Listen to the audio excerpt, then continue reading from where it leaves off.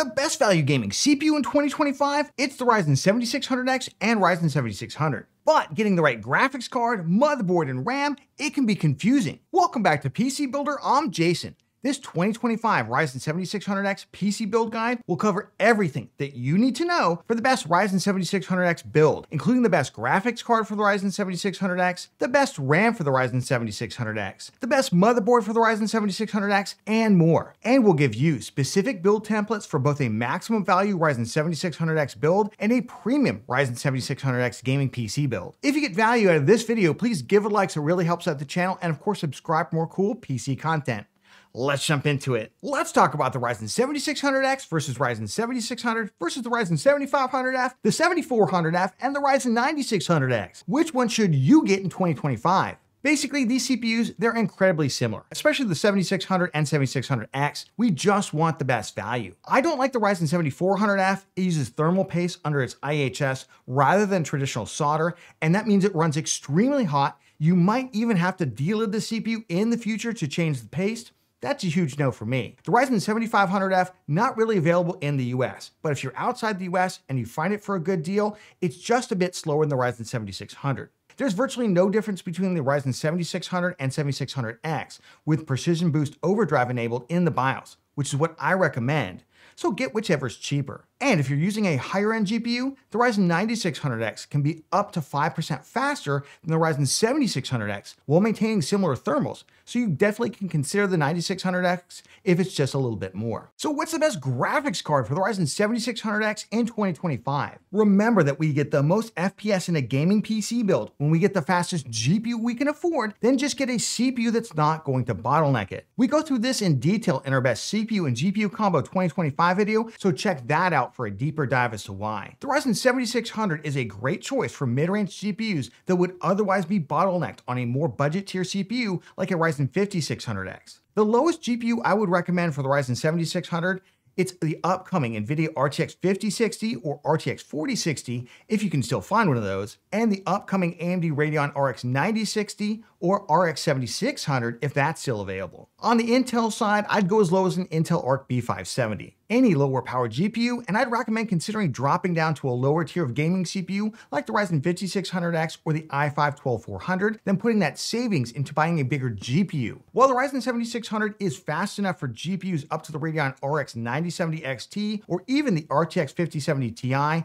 the CPU does start to become a bottleneck. If possible, I'd recommend moving up to the Ryzen 9700X or even 9800X 3D for high-end GPUs like the RTX 5080 and RTX 5090 to get the full performance. But the Ryzen 7600 should be incredible value for any GPU between like the Intel Arc B580, the Radeon RX 9060 XT and RX 9070, and the Nvidia RTX 5060 Ti or RTX 5070. And if playing primarily at higher resolutions, the Ryzen 7600X should be good for builds with an RTX 5070 Ti or Radeon RX 9070 XT. In our build, we went with the ASRock RX 9070 Steel Legend, sent over by ASRock, so big thank you to ASRock. This GPU is a Maxo CPU model running at 245 watt TDP. It looks amazing in our white build, and I absolutely love it has a separate ARGB cable connection so you can offload the ARGB to your motherboard instead of needing to download ASRock software. The only problem, of course, it doesn't actually come with a cable, so I'll leave one link down in the video description for about $7. What's the best RAM for the Ryzen 7600X in 2025? Now you can check out our best RAM for gaming 2025 video for a deeper dive.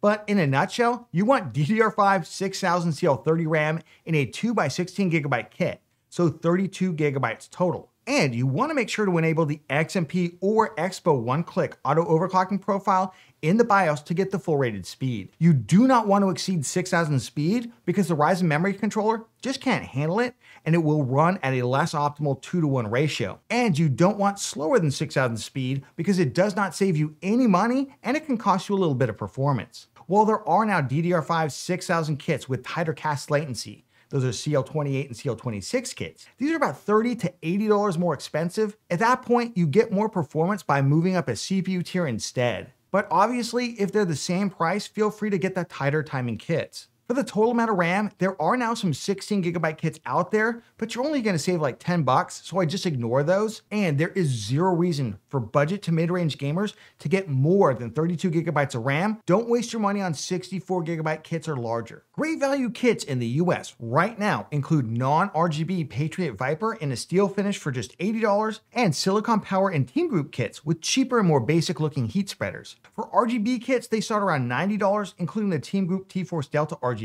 Corsair Vengeance, G-Skill M5 Ripjaws, and others. I'll include a number of kits linked in the video description for you to check out. In our build, we went with the Silicon Power X Power 32GB kit with RGB for just $93. So what's the best motherboard for the Ryzen 7600X and 7600 in 2025?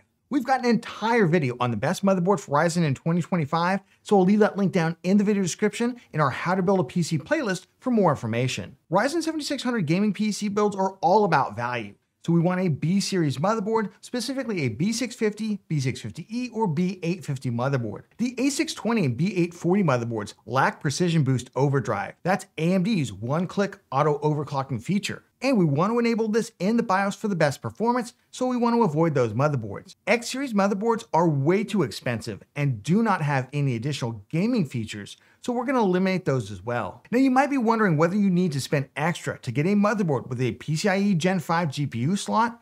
The answer, it's a pretty solid no in this budget class. Even an RTX 5090 runs just fine on PCIe Gen 4 GPU slots on a B650 motherboard, and that will likely be the case for the RTX 6090, possibly even the RTX 7090. So budget and mid-range gamers should not spend extra to get this feature. Invest in your GPU, storage, cooler, or anything else. Just to be clear, I'm not saying avoid this feature, just don't spend anything extra for it. For gamers, the main motherboard features that you want to focus on are whether you want 2 or 3 M.2 NVMe SSD slots on the motherboard, how much rear panel USB connectivity you need, whether you want Wi-Fi and Bluetooth to come with the board. You can, of course, add this in later, whether the board comes with basic or upgraded audio, and of course, the quality and looks. All of my picks are linked down in the video description, so check those out for current pricing and availability in your region. Right now, value picks start at $110 to $140 in the US and include basic audio, 2 to 3 M.2 slots, decent but not amazing VRMs, and solid but not amazing rear panel USB connectivity. My first pick just received a big price cut. Hopefully it stays at this price. The ASRock B850M Pro-A is $109 for non-Wi-Fi and $119 for the Wi-Fi version. It's got good VRMs, which could easily take a future X3D CPU upgrade like a 9800 X3D. It's got 3 M.2 slots at the full bandwidth, which is really amazing. It's got 4 high-speed USB ports and 4 USB 2.0 ports, so good connectivity, and nice budget black styling along with PCIe Gen 5 GPU slot. My previous pick is the ASRock B850M-X, which is currently the same price.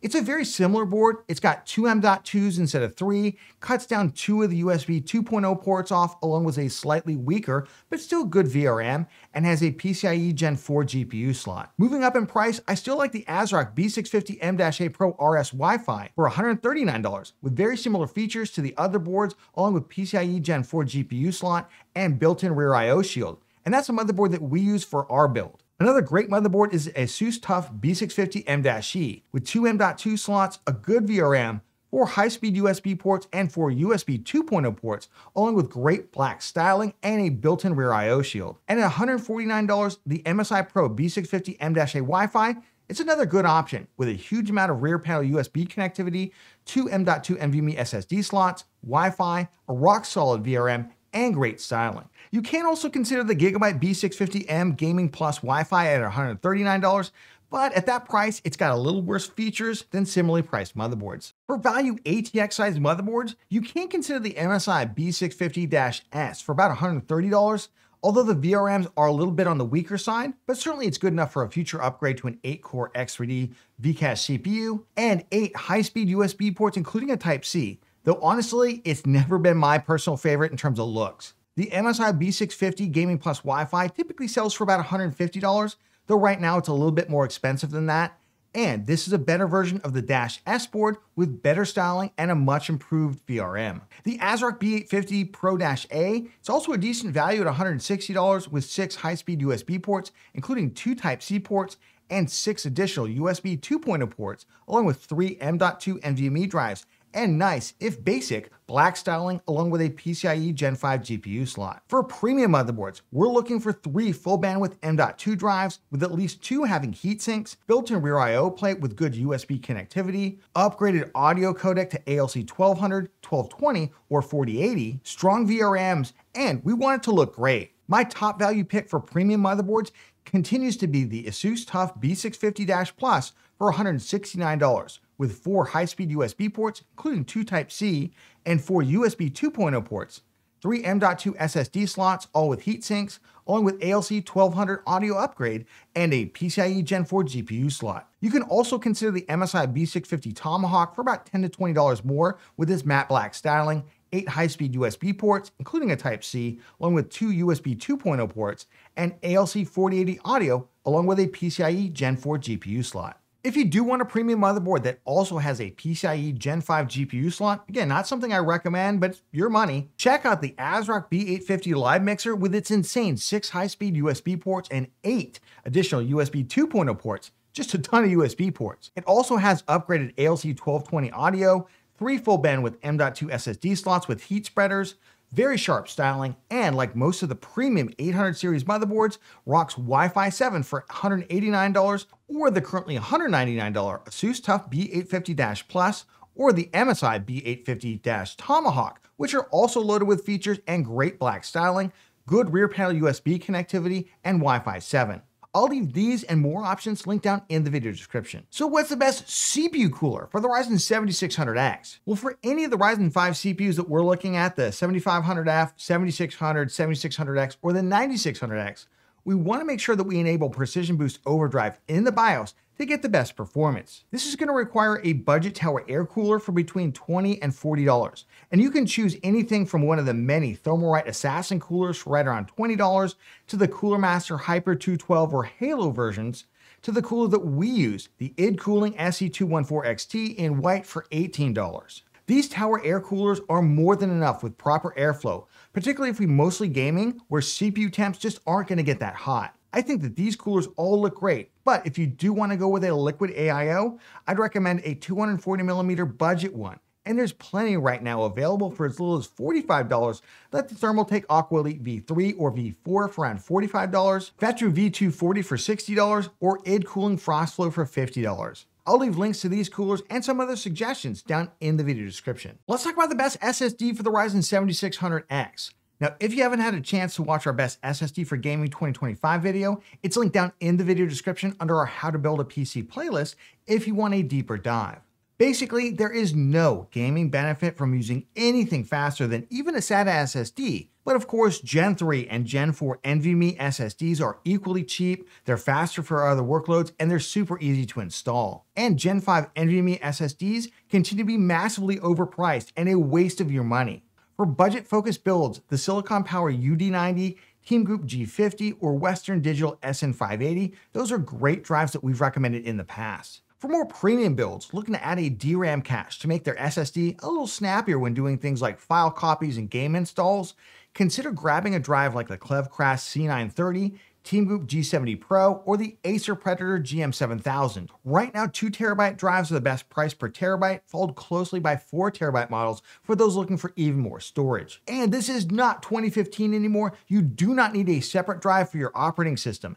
A single large capacity drive is absolutely fine to save money. I do recommend at least 1TB NVMe SSD storage in 2025, and I will leave several SSDs linked down in the video description for you to check out. For the PC case, what we want here, good airflow, but we really don't want to overspend too much, and we want it to look great too if we can. Ideally, we want at least 2 intake and 1 exhaust fan. Although more airflow, it's always better. Great budget options can be had for as little as about $60 right now, starting with the micro ATX case options like the Okonos Aqua 3 that we used in our build, offered in black or white RGB, and now with a no RGB version that's about $5 cheaper, and is a stunning atrium style case with 2 glass panels and a minimal footprint. The 3 ARGB fans are set up in a unique negative pressure exhaust airflow system using the bottom mesh to intercept dust. But if you don't like that, you can just spin the top fans around for intake instead. It was super easy to build in and super cheap. I also like the Thermaltake View 170TG, which is very similar but offers more fan mounting options for a similar price, along with a similar Okeanos Aqua 5. There are also classically styled BitPhoenix NovaMesh Micro ATX case in white or black that we've used many times, around $60, and the Sama Q5 with a similar setup. It's also popular for about the same price. For ATX size cases, if you do go with an ATX size motherboard, the Thermaltake View 270 ATX size version, it's great for about $70, as is the Phanteks XT Ultra at about the same price. All these are linked down in the video description, and I'll throw in some others for you to check out. So what power supply or PSU do you need? If you haven't seen our How to Buy a PSU 2025 guide, we cover how to size and buy the best unit for your build based on unit quality rather than nonsensical 80+ ratings. I'll leave a link to that below. Basically, I take the rated power draw and PC part picker of all the components and I multiply that by 1.5 to get the minimum wattage. Because the Ryzen 7600 is so power efficient, many builds will not require more than 550 to 750 watts using this formula. For more value-focused builds around a $1,000 price point, I think a unit rated in the C tier on the SPL PSU tier list probably fine, like the MSI A650BN that we use, or A750BN. But if you can, then I'd spend just a little bit more on a B or A tier rated unit, like the Corsair RME lineup. I put together 2 Ryzen 7600X gaming PC build templates to get you started. The first is a value build that uses the Ryzen 7600, currently at $199, with a budget tower air cooler, value-focused B650 micro ATX size motherboard, DDR5 6000CL30 non-RGB RAM, a 1TB budget NVMe SSD, a value micro ATX PC case, and the same C-tier rated budget MSI 650W PSU. Not including the GPU, that build comes in at just under $600. For a more premium build that doesn't stray too far from value, I've switched the cooler to a reasonably priced 240mm AIO liquid cooler with RGB.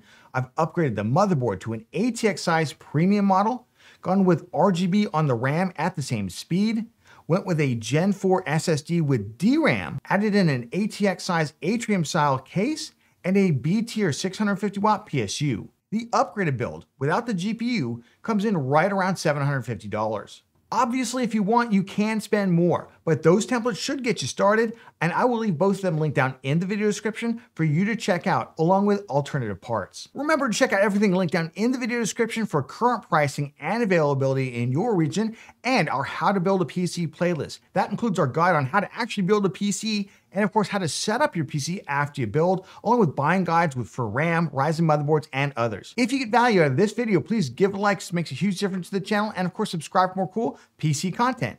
And we'll catch you on the next one.